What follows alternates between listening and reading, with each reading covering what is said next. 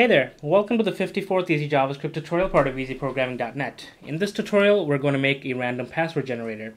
We'll be using a lot of things that we've already learned in Easy JavaScript, including string methods, the for loop, the ternary operator, event listeners, the random password generator, the random number generator, and basic functions. So what you have in front of you is just a simple HTML form, not really a form, just a bunch of input items, including a number item which takes an input of how many characters you want the password to be, a symbol and number checkbox, a submit button, and an output text box. This obviously does nothing because we don't have any code behind it. So let's explain the JavaScript that I've already written for you here. So the first three variables that I declared, char, num, and symbol, are basically just placeholders for the different types of characters that we'll be using in our password. So the alphabet, numbers, and basic symbols. You can include more. These are the ones I'm using in this tutorial.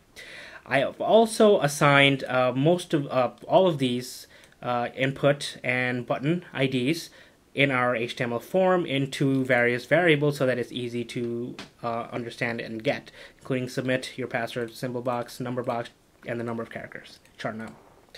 So let's create a function, a password function, and quickly test it before we start messing with the HTML form. So this will be really easy. We'll just do function. I'll call it password, and it'll take two parameters, which I'll call L for the length of the password. So if we specify 12 here, it'll be 12 characters, and characters, which we'll be passing on based on either char, num, or symbol, or a combination of 2 or 3 or just one of them. So we'll do this. I'll declare an internal variable, a local variable. I'll call it pwd, and I'll just say it's a string. It has nothing in it right now. So what we'll need to do is we'll need to create a for loop to go through the characters that we're passing in. So let's say we're passing in these 52 characters. To go through them, select a character at random and add it to the pwd string one by one. So we'll create a for loop. We'll do var I equals to 0. I is less than L, which is length. Looks a little bit different. I should have used another character, but you understand. I plus plus. So I'm going to write this line out and then explain it as best as I can. So concatenating to pwd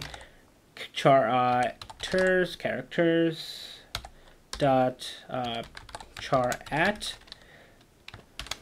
So I'm going to pause here and explain this to you. So we have the characters that are being passed into the function from our program.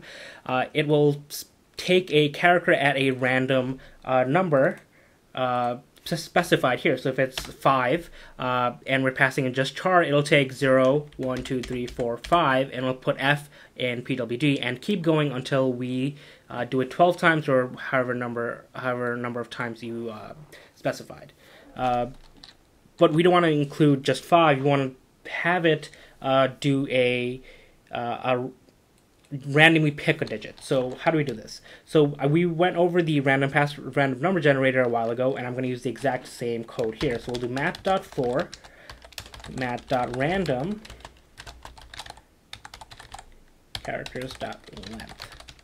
So explaining this is that so mat.random times characters.length. So characters.length is going to be the length of whatever many characters we send. So if we're sending this, it'll be 52. If we're sending this, it'll be 62. If we're sending this, I didn't actually count this, but you get the point. So it will pick a random number between 0 and the maximum number of length. It'll round down because we're using math floor. We don't want to do math ceil because we won't have a number above whatever the maximum number is, and it'll assign it to char at. So every time this for loop is run, characters.char at will have a random integer set here, which will then pick that character from the characters list here, and it'll do it the number of times that we specified. Pretty straightforward. If you have any questions, ask in the comments below. I'm happy to explain. So we'll do return pwd.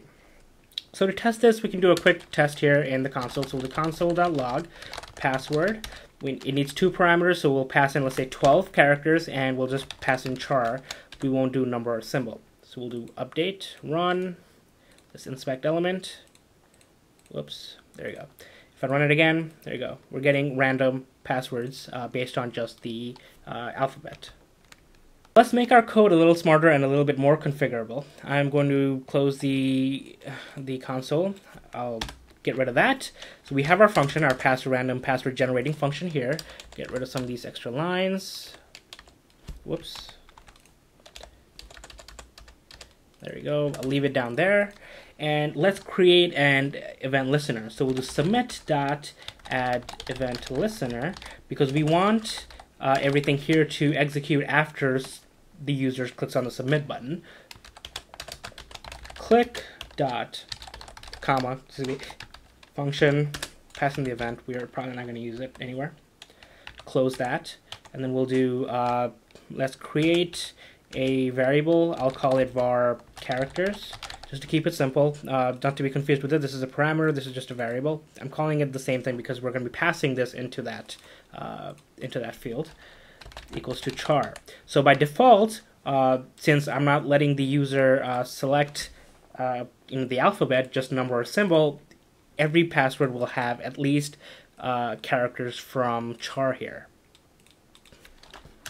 And we're going to do a couple of checks using the ternary operator to see if number and symbol are checked, and if they're checked, to concatenate it to characters. So we'll do num box, because remember I declared it up here,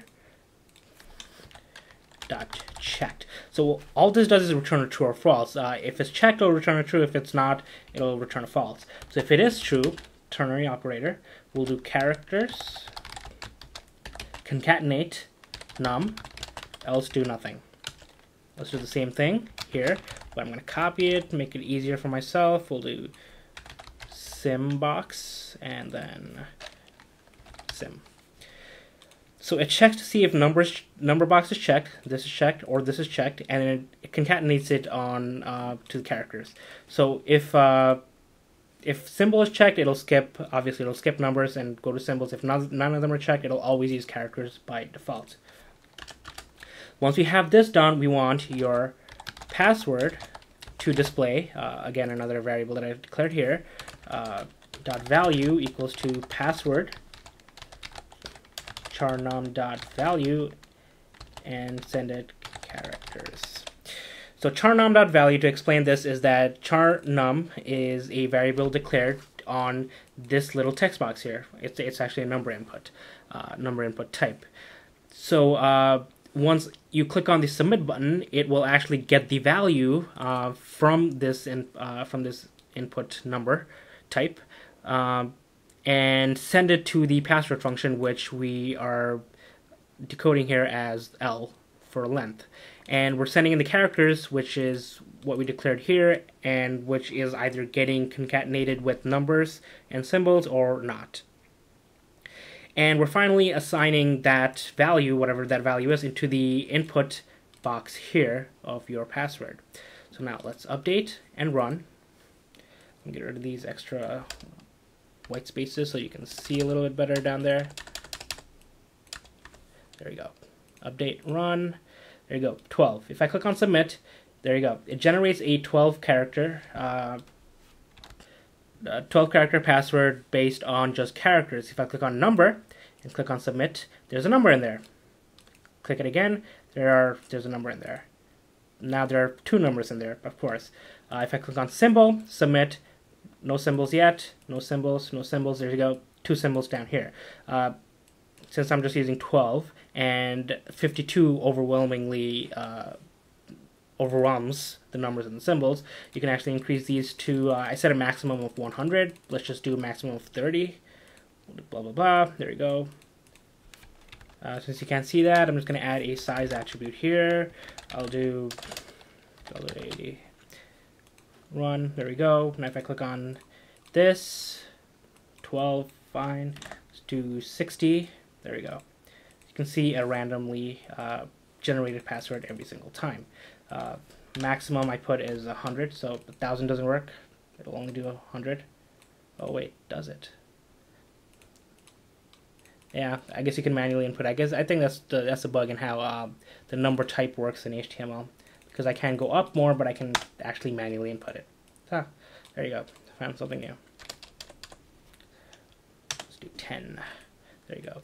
can't do less than you can do 5 here, I guess, but you're not supposed to go below 8. But whatever, you get the point. Well, anyway, that's all you need to know to create a random password generator in JavaScript. I hope you found it helpful. If you have any questions, please ask on easyprogramming.net or in the comments below. We've used a lot of topics that we've learned in the past year of Easy JavaScript. So I want to thank you for sticking around. If you're a new viewer, thanks, welcome. Be sure to check out easyprogramming.net for more tutorials on JavaScript. It is a brand new website, which I'll take you here.